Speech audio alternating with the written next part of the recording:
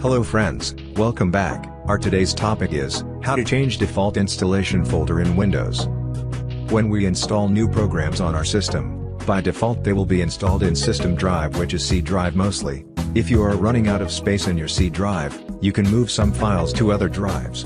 Program files is one of the most important folders in C drive, which takes a lot of space if more software are installed in the system. One way of freeing up space in C drive is to change the default installation location of C drive program files. This will not move the currently installed programs, but all future programs will be installed in the new location without manually changing the default installation path while installing the application. Let's see how we can change the default installation folder in Windows 10. The same can be applied to Windows 7 and Windows 8.1. Type reg in Start menu and open the first result it shows.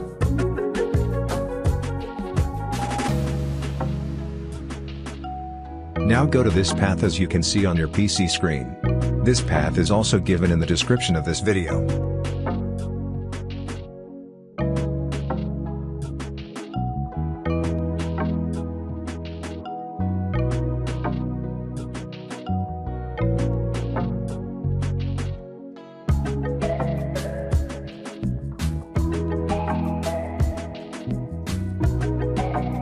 Click on Current Version.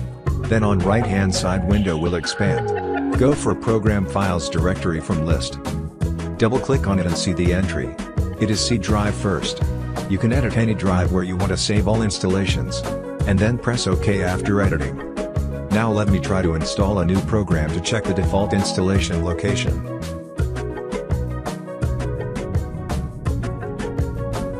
That's it, you have successfully learned how to change the default installation directory in Windows 10. But if you still have any questions regarding this topic, then feel free to ask them in the comments section. Thanks for watching. As usual, if you found this video helpful, please give this video a thumbs up, and if you want me cover any other topic on this channel, just comment below. See you in next video.